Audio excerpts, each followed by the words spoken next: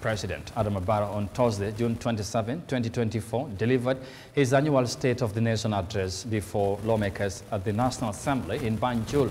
In his address, Barrow described the Gambia's 2023 economic performance as a success, highlighting that it exceeded sub-Saharan Africa's growth rate projections, reaching 5.3%.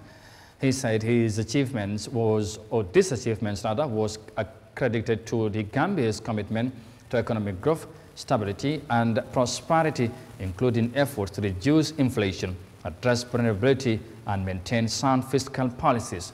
Our reporter Yahya Jammeh has the details. As part of the constitutional requirement for the President to deliver the State of the Nation address annually, it serves as a platform for him to engage with the National Assembly members and discuss government policies, activities and plans for the country's development. In his summer 2024 address on the country's economic growth, President Barrow highlighted the economy's progress in 2024, mentioning that International Monetary Fund has approved $100 million credit facility to support the government's economic recovery and structural reforms for enhancing the country's development. In 2023, the Gambian economy surpassed the projected growth rate for sub-Saharan Africa and stood at 5.3%. This resulted from our commitment to economic growth and prosperity, reducing inflation and our debt vulnerability while maintaining prudent fiscal policy. Over the years, we have been implementing a series of public financial management reforms.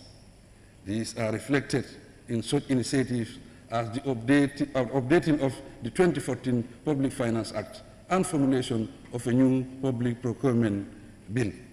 We have also rolled out the Integrated Financial Management Information Systems, IFMIS, to all local government authorities, created the State-Owned Enterprise Commission, and enacted the Anti-Corruption Act 2023.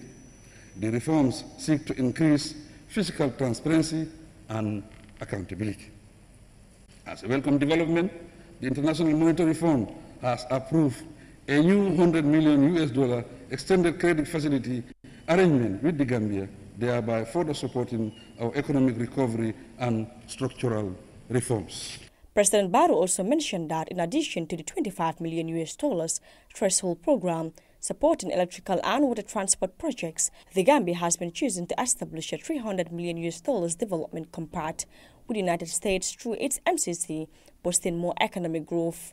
In addition, different from the $25 million threshold program to support our electricity and river transport development endeavors, the Gambia has been selected to develop a $300 million development compact with the United States through its MCC.